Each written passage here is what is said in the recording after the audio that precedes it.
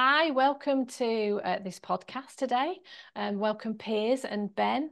Um, so let me just introduce myself first of all. I'm Zena Mee from Eldership for Leaders, and we're going to do a very kind of short podcast today because I've got something really exciting to share with you, and actually it's something that's come through our community as well.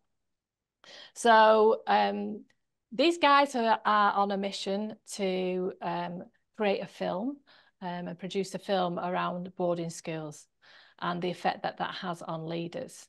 And our lovely Simon Chinnery, who's in our group, who's in our eldership group, introduced me to these guys because myself and Simon have been talking about this subject for quite some time now. And then he introduced me to these guys who are actually doing a film about it, which is really exciting. So why am I interested in this field? So having been working with leaders for 30 years, one of the things that started to emerge for me is kind of noticing the educational backgrounds of the people that I was working with, particularly at a very senior level, and therefore then kind of the lens that they look through the world at. And I started to become really interested, particularly when we're looking at things systemically, about how those leaders actually use that lens in which to then lead and create cultures in their organizations or institutions or even communities. So for myself personally, I've been to 4 different types of schools and different education systems. So education systems are very something that are very much kind of present in the work that I do in the field that I work in as well. And just kind of noticing how those different systems, if you like, the rules of belonging in those systems and why they're so important in terms of the way then cultures are created. So why am I doing this podcast for you guys is to actually bring your awareness to this, because I think it's something that we don't consciously look at in terms of the education systems and how they affect our leaders. Although I'm noticing it is kind of coming into our conversations much more in the public domain. I also want to raise awareness to this amazing work that Ben and Piers are actually doing, and to also think about our work and think about the leaders that we're working with, and thinking about where they come from. Because I don't think we think about that. I think we're very focused on where they're trying to get to and what their visions may be for their organisations or for themselves. But we don't always ask the questions around where have they come from or what their ancestral history is as well. So I'm going to hand over now to Ben and Piers just to introduce themselves and give you a little bit of background about themselves. So Ben, would you like to tell us a little bit about you first? Yes, thanks so much, Zena, for having us on here on this podcast. I'm essentially a storyteller. I've been involved in documentary filmmaking for 45 years, and before that, I was a professional actor. So I studied Shakespeare and I studied lots of very classical plays, and I became fascinated with the stories of leadership, really, of the archetype of the king, who's in many Shakespeare plays, they always have a magician character standing behind them, giving them advice. And it's very modeled on that corporate structure. And I actually went to boarding school when I was 11 years old, and I was very, very influenced by the education that I got there, which wasn't, in my judgment, very good. And I met Piers on a men's workshop, and Piers talked to me about his podcast about boarding schools. And I went, oh, I went to boarding school and I had a pretty terrible time there. And he said, oh, why didn't you come along onto a podcast? And when I actually sat down with him and told my story, I realized I had a huge aha moment about how boarding schools were actually designed for leadership, to get in when a child is from 6 years old and to start to train up that British character of leadership. And so Piers suggested to me that we make a documentary, and that was part of my interest, and we've been doing it now for 18 months. And it's a fascinating and amazingly rich subject, and I believe will change our concept of who we vote into leadership and what we see leadership as. Piers, how about you? Thank you, Ben. Thank you, Zena. Yeah, so for me, I trained corporately. So I went to business school in Europe, in France, one of the top business schools there, and then in London. And then I worked in the city, worked in Paris as well. And it was after I had a breakdown in the year 2000 that I went through a very dark period for a number of years. I was basically homeless. I struggled with addictions and eventually found myself in a Buddhist monastery in 2002. I came across a book called The Making of Them by Nick Duffel. And at that point, suddenly I realized the reason I was such a mess was due to, in part, my boarding school experiences. And it was a huge aha moment. Um, and, you know, I went to boarding school from age 11 through till 18. On the surface, I'd been seen as a success. I was good at sports. I was in a band. I was a drum major, leading out the marching band. But after my breakdown, after I started to explore this stuff, I realized that actually I'd had a horrific time. I just suppressed it. I dissociated. And in the last few years, there's been a lot of sexual abuse, which has come to the surface at my school. And so, on leaving the monastery, I was there for 3.5 years. I started to explore my own boarding school. I started to work as a coach, mainly with leaders, executives. And it very quickly, as I started to share my boarding school story, more and more of my clients were boarding school. And therefore, as I was seeing it with my clients, then I was kind of making the understanding that so many of our leaders, I mean, huge amounts have been to boarding school. So I started to ask these questions. Started a podcast. We started the film with Ben and Simon Hinckley. And yeah, I'm just so passionate that people understand the impact, because there is a big impact to boarding school that we don't talk about. Mm. And so that's really my journey, and that's my one-to-one work as I work as an executive coach and run a podcast, and I do men's circles for ex-boarders. So all of my focus is boarding school now. Brilliant. So you've really got a niche there, Piers, haven't you now? Yeah, yeah. And, in the men's work, Robert Bly talks about this idea that wherever our wound is, that is where the gift, our greatest gift to give to a society. In Sufism, they talk about where the wound is, where the scar is, that's where the light enters. Mm. And so that's really my passion, is because of I went through. I lost a friend to suicide at boarding school, and I was sexually abused while I was there. Mm. Mm. Wow. And it deeply impacted me. So I try to take my own life in my 20s, Mm. And so it's like, and I speak to many clients who have similar issues, Mm. you know, alcoholism, addictions, struggle in relationships, struggle to feel their emotions, workaholism, inability to relax. These are common patterns for people who've been to boarding school. We call them symptoms. Yeah.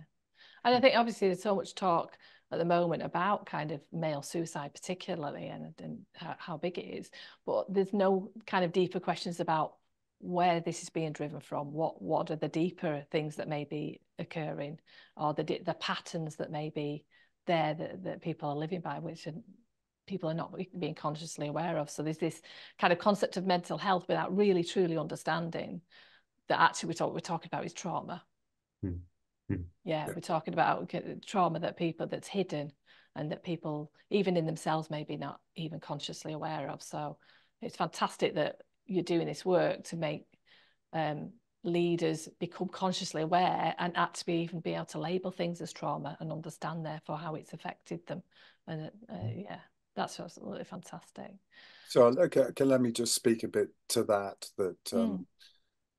Nick Duffel talks about a survival personality. So if we go through trauma as a young child, especially when we don't have anywhere to go after the trauma, we have no one to talk to.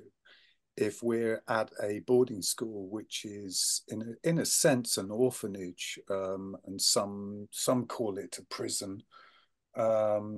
Stephen Fry, in his biography, talks about prisons are like boarding school, and boarding schools are like prisons. And the problem with that is that you are trapped around your trauma, bullying or sexual abuse, or just being separated from your parents 24 hours a day. And that results in us designing a survival personality. And that we're then coached. Well, my mother used to say to me, oh, going to boarding school is good character building stuff. Well, what is that character? And essentially, if we step back and see the bigger picture and the historical picture, boarding schools were designed for the empire. When people went abroad to become part of an expat community abroad and worked in British councils and politics, and they had to do pretty atrocious things to indigenous populations in order to control. And what happened to their children? Well, they were sent to what was essentially a public school, private, expensive school, and they were trained to take over from their parents in that leadership role. And that did not, that trauma of being separated from, you know, as a 6-year-old, let's make it simple here. As a 6-year-old, the best toy you have is your teddy bear. And your bedroom is a sacred space, a safe space. And then the first night you go into the dormitory, and we heard from one person that on their first night, their teddy bear was taken away from them and hung with a noose outside the window of the dormitory. And it remained there as a reminder of what had been taken away from that child. And I can remember my first night in that dormitory. One guy in our film, on the first night, the master that looks after 60 students, that he's the kind of surrogate parent for them, came into the dormitory and asked the 30 boys in the dormitory, is anyone still awake? Well, it was Edinburgh's Academy.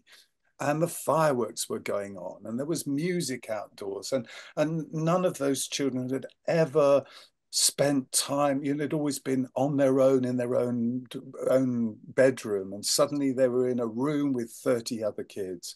And so all of the children raised their hand and said, yes, sir, we're awake.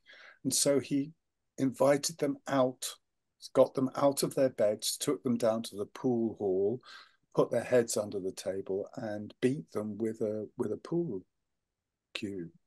And the message of that is, you're in my kingdom now. I'm in control. And if you do anything out of order, we will give you some pain and trauma. So that then the child has to develop a personality of let's survive. Let's find a way of keeping calm and carry on, those kind of cliches. And that is designed throughout the whole school. And I can name lots of famous people. You know, David Cameron was given a plate of food with maggots in it in his first term, and he lost a stone in weight. But that was kind of a quarter of his weight at the age of 6. And it's like those kinds of experiences make us disassociate from vulnerability and feelings. And that's often seen as a tremendous leadership quality. I'm tough, I'm strong, I'm capable, I don't show my vulnerability. Um, and let's face it, that's an old paradigm that is no longer seen as human. Mm. And in my model of leadership, whenever I'm leading, I like to give people permission to be vulnerable. The only thing my father really ever taught me was that he, at Lloyd's insurance firm, he used to have a meeting every week and ask people, how difficult is it to do your job? And what do you need to make it better? And this was innovative in his day. Nobody ever did that. But don't What? talk about your feelings. Yeah, don't we talk about how difficult my job is? No one ever talk. No, you only ever give a report about how marvelous everything is. Mm. So it's that survival personality goes on, and our vulnerabilities as a child during trauma is locked away, and it's only 20 to 40 years later that we suddenly realize our lives are a bit compromised. Mm. Um, And you know, the saying that kind of comes into my head from what you're saying as well, Ben, is that stiff upper lip that we talk about. Mm. This Mm. stiff upper lip, and you know, and the other one that kind of springs to mind is this man up, this Mm. stiff upper lip man up. And so it's kind of a version in a way, isn't it, of kind of, but I'm fascinating with this connection of being British in this. There's something about identity for me as you're talking. You Mm. know, kind of get that you know, when if you like, you haven't formed your identity fully, you're being taken into this institution, um, you know, this orphanage, and then trying to work out who am I in this space, because you've been taken away, ripped away from the family system in terms of, you know, where you if you like, where you've come into the world and where you belonged. So that kind of working out what's my identity, and obviously that's not a conscious thought, kind of springs to mind as well. Um, Yeah. So who am I? I think for me, my experience at boarding school is that the question you ask is not who am I, it's who do they need me to be? right. Who do I need to be in, like Ben's just said, in order to survive? Nick Duffel, in his work, he says, everyone who goes to boarding school, not everyone is traumatized, but everyone has to survive. And so, George Monbiot, the journalist, talks about that you go from into an institution. When you're at home, you can negotiate with your parents. Oh, I want to go out. Well, not tonight, maybe tomorrow. Whereas in a boarding school, you get to an institution, there's no negotiation. That's the rule. And there's no love, as George Monbiot says. There's no love there. A child needs love. There's no developmental psychologist or children's development which recommends taking children from their parents. None. The children are spending 9 months on their own in an institution.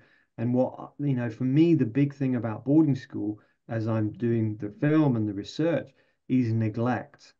You might not have been sexually abused, but you were neglected. If you imagine, as a parent, you've got, say, two children, are you spending enough time with them? Most people will say, no, I could do with spending more time. You add in another 48 children, which is what happens in these boarding schools, well, most of them are going to get neglected. Mm. And therefore, as Ben just said about David Cameron, that was neglect, losing a stone in weight. Mm. But I have a whole bookshelf up here of stories of Richard Branson. Same thing. He was beaten until he bled from age 7 at boarding school. Gabriel Byrne, Stephen Fry, John Peel, Bear Grylls. He was beaten until his shoulder nearly snapped. Mm. These are the stories. Tony Blair tried to skip the country, Yeah. tried to run away. Yeah, Mm. yeah. And according to Panorama, which came out a month ago, he was there at the time of huge sexual abuse. Could that have been a reason he ran away? Mm. We don't know. He doesn't talk about that in his biography. But And I think this is really pertinent, because I think there's not talking about it. Yeah. There's this huge fear of, and I think there's not talking about it because you know, and this is my perception of it, because of the potential shame and that kind of shift in identity when you have to integrate something that's so traumatic. You know, it's more comfortable to stay in that survivor self. But also, I will also wonder whether, because when we think about things systemically, we also talk about loyalty and hidden loyalties. So, you know, you're being brought up in these boarding schools, if you like, to be loyal to that system, just like we're being asked to be loyal to our parental system. But at a very young age, you're being kind of taken out of your ancestral system, but still being loyal to it by joining this other organization, this other institution, and having to be loyal to that as well. So there's like this entanglement somehow between the education system and the family system. They almost don't feel separate to me as you're talking. They almost feel entangled. So suddenly you know, the world that exists are these systems, these two huge systems, and therefore this need to belong in it in order to get a sense of who you are in it as well. So I'm kind of wondering, you know, when we're talking about them not talking about it, the likes of the politicians and so on, or if they do talk about it, one of the things I noticed, they talk about it in a very kind of almost like it was the making of me kind of conversation, you know. Like often you see in military scenarios, like, you know, well, actually that's what made me a man or made me grow up or whatever. But I'm kind of, you know, wondering about that loyalty, about that, how what, you know, what was that like for you guys in terms of, because obviously talking about this, I'm sensing we'll feel disloyal on some level, maybe not so much now, but I'm sure there was a threshold cross somewhere that went, oh gosh, you know, this is going to be disloyal both to my family system, my ancestral system, and the school and the boarding school system as a whole. Ben, do you want to answer that? At my boarding school, we had a rule that was the biggest rule in the school, which is you don't split on someone. You don't tell tales. If something awful happens to you from a master or a fellow student, you don't tell anybody. And you were seen as a hero if you didn't do that. Now, take that on a step. Take that into leadership within a company. My stepfather was the financial director of Garrard's Jewelers, and the father and son CEO of Garrard's Jewelers was discovered to be stealing diamonds and marking them down as lost. And this was about £200,000 a year. Now, everybody knew about it, and no one ever said anything. And when he contacted the police, because he was the financial director of the company, he was sacked and told, you are not welcome in this company anymore. Now, what's the message that gives to young employees and younger people coming up into leadership? I.e., you can do anything you like as long as you're not caught. And that at my boarding school, and that in many of the film companies and the film productions that I've been involved with, there is a lot of covering up. There's a lot of, you know, let's keep the reputation of the school, of the company, let's keep that clean, and therefore it all goes underground. And as we know in systems, in management systems in this country, if there is theft and if there is the laws are broken within a company, well, that can create the collapse of a whole system. Well, it creates a trauma in the system. Yeah. In the system that is itself. covered up. It's shoved in a box. It's put in Pandora's box in the side of the office. And what happens is that starts to rot the system from the inside. So accountability is a huge thing nowadays in some of the work that Piers and I do. You know, if I am accountable, imagine if you know, Boris Johnson, I saw him when he was mayor on a TV program, And the interviewer said to him, "What do you do if you don't know the answer to a question?" And Boris said, "On open TV, I make it up." Mm. In other words, I lie. And we're taught that in debating society at school. Doesn't matter, you've got to win. It doesn't matter if you're telling the truth, you've got to just win your argument. In the law system, the same thing. Deals are made outside of the law. If you can come to a deal, it doesn't matter if the law is broken or if there's bribery involved, as long as there is acceptance. And this is integrated in the tuck shop at boarding school. You know, kids used to steal sweets and then resell them in the dormitories. And everybody knew about it, but nobody was prepared to do anything because of this sacred law of, I'm not going to tell tales, I'm not going to split. So if a child is traumatized at boarding school and they're told and they learn they mustn't tell anyone, what's the survival personality that's going to grow out of that? And what is the country is now up in arms is about our politicians covering things up, releasing scandal, which will then cover up something they're doing, offshore bank accounts, expenses, and all that sort of stuff. And people get away with it because they've got privilege and money and power. And I mean, it's so pertinent, this. I mean, the time that we're actually talking about this as well, because this week we've had the story of the post office and what's happened in the post office. And, you know, and there's obviously a lot of energy of thinking, how have they got away with this? How's this happened? And how they're continuing to get away with it. But in a way, it is very much the story that you're talking about. That's where it comes from. You know, I mean, a public school, you're a fag. In the second year at my school, you were basically a slave to a sixth form. Right. And they could do anything. And fourth year. Yeah, they could do anything to you.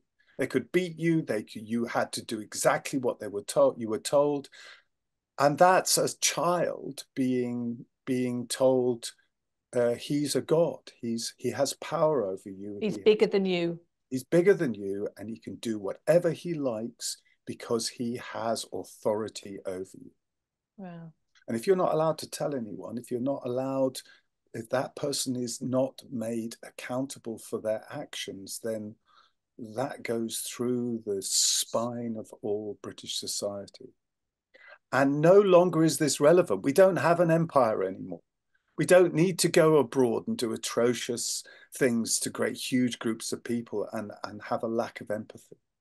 Yeah, but I suppose, again, it's that loyalty. But it's an unconscious loyalty, isn't it? As in, like, people don't even realize they're being loyal to these things. So this is why the work that you're doing, and obviously this film, is so important to illuminate this loyalty, this hidden loyalty that people often don't realize that they have. Yeah, and the biggest problem is that no one talks about.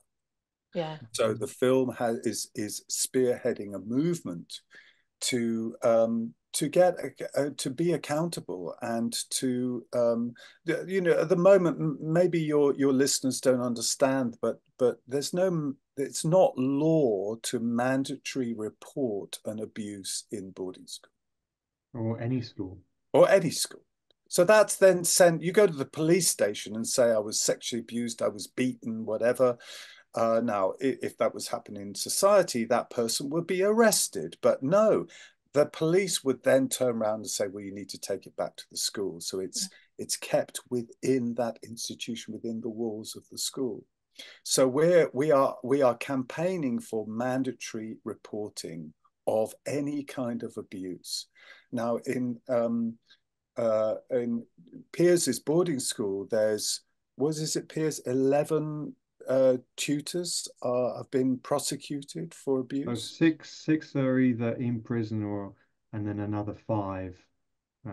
So six of my actual teachers and then another five have been arrested and either imprisoned or, you know, I think one didn't go to prison, but I think five of my actual teachers are in prison at the moment for anything from 10 to 20 years for rape and abuse and things like that.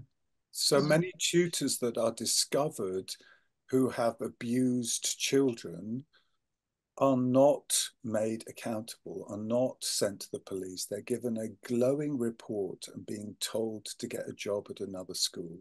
So that's like giving them permission to go off and carry on that kind of behavior with other children at other schools. And this is a pandemic Mm.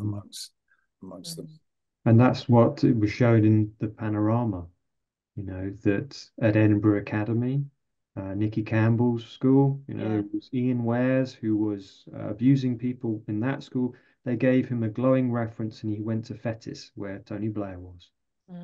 And, and he carried on abusing there until he then was given a glowing reference, went to South Africa. And that kind of resonates with me in terms of how that then translates in other systems, in other educational systems. And I wrote a newsletter last week around to my community around the work that I'd done in a school with the leaders, and I discovered that there was horrific bullying and terrible things happening amongst the staff, the leadership, that was being then filtered out to the parents. So the parents were terrified of the school and the teachers and so on as well. And when I reported that to Ofsted, they said, well, you need to report that to the police. So I reported it to the police. And when I reported it to the police said, well, we can't get in to talk to Ofsted. They won't speak to us about it. So there was no way in. And so this just continued. Yeah. And I, and it was, so yeah, I just had to basically walk away from that. Wow. And the local authorities were involved in it. They knew about it because it'd actually been in the newspaper, the local newspapers as well. And they'd done nothing about it. So it just shows you how all this not telling and people being enmeshed in the system, so that, to make sure nothing gets exposed, if you like, of this nature, is not, it kind of filters all the way through society, doesn't it? Because our education system looks up to the boarding school system. It says, this is what, when Michael Gove took over, he said, this is what we need. We need to bring that public school system throughout the whole of the education system. And so it gets repeated, those kind of rules of belonging gets filtered into those systems. When you educate a child or a teenager that you are now a privileged person, so the rules don't apply to you, so you can go and have a party in your study, even though there is a pandemic going on in the school and nobody's allowed to socialize and everybody's got to go to their boarding school. They've got to go to their dormitory and isolate themselves. Well, if that happens in public school and then you have a pandemic and you're the prime minister and you have parties in, then you're going to automatically assume, well, I'm a privileged person. It doesn't work for me. And then you might get an inquiry of your mates who are at the same school as you, and then nothing happens. It's just a big hoo-ha, a bit of a drama comes out, and then everybody decides, oh, that's been happening. And people keep voting. I mean, one of the missions of our movement is to educate the public that these survival personalities grown of trauma at boarding schools where everybody is trained to be a leader, well, we need to recognize that these people are traumatized, that these people are loyal only to their classmates and to their class, as it were, to the others that are privileged. And we need to stop voting for them because they're not serving us. They're serving their classmates, the clique, the niche that they serve. And I grew up believing that politicians were actually public servants serving the population. I didn't realize it was the other way around. And I think they think that because I've read David Cameron's book or Tony Blair's, they really feel they're doing it for the greater good. But Yeah. the thing with trauma, that if you don't deal with trauma, then it, as Jung said, the psychological rule states that when an inner situation is not made conscious, it happens outside as fate. They think they're doing the best, but they can't because of that wounding. That the wound, the main wound from boarding school is I'm not good enough, I'm not loved, and I've got to prove to the world, and I'll do it whatever means possible if I have to lie, you know. So I think that's the thing. They think they're doing the best, but until they heal their trauma, then it will keep playing out, keep playing out. And yeah, we just got to stop voting for these people, or they need to do their inner work. Yeah, and also it's not just the people, is it? It's the whole system, because this is what the whole system has been built on, hasn't it? Do you know what I mean? So the whole political system, the economic system, the socio-economic system, it's all built on this premise of the boarding school structure and the system. That's absolutely amazing. Thank you, guys. I know we could talk about this forever, and you know, so it's been brilliant to have this opportunity just to kind of get you guys here to introduce this this idea to people, and how important this film is as well. So just a few things I just wanted to say just to end. If you are interested in kind of learning more about this field from an eldership point of view, then come join the community, and there'll be a link below in the comments. And also I'll also put the link into the film, and if you would like to contribute to this film and getting this film made, please do that. No matter how much money you have to offer, just that little contribution, it's us kind of basically putting our presence in this space to say, let's do our little bit to transform this. And if we all do that together, then, you know, something will change. So thank you so much, guys. And yeah, I really value all the work that you're doing. I just, if Piers needs to go, I just like to end on a little story, if I may. Yeah, Yes, I do need to go. So we'll say goodbye to Piers, and then we'll leave Ben on the story. Thank you, Piers. Okay. Thank you. There is, I'm a storyteller, and there is, I'm fascinated with eldership, and I'm going to tell you a little story about a king who lives in a castle, and he's old now, and he's had many battles and scars, and in the court, his court jester keeps taking the piss out of him and saying that they ought to swap crowns, because the jester wears these floppy crowns with little ring bells on it. And because he's going senile, and he can't rule the kingdom anymore. And this is upsetting the king. And the king finds that whereas when he was younger, he could control his emotions, now he can't control his emotions, and he starts getting upset. So he often takes a break and goes into the gardens of the castle, which have high walls around it, where he feels safe. And he tries to find a place where he can have a little cry, because he knows he's losing his power. And he also is terribly scared of the army of young men who are trying to break down the walls and the doors of the castle to take over and cause a revolution. And he's scared of this. He doesn't know how to handle this. Most of his soldiers are aging now. So he goes into the garden, and everywhere he goes, he sees this little old man with a floppy hat, the gardener. And he was trying to get a quiet space. And everywhere he goes into the maze, he gets to the center of the maze, and there is the gardener pruning a flower.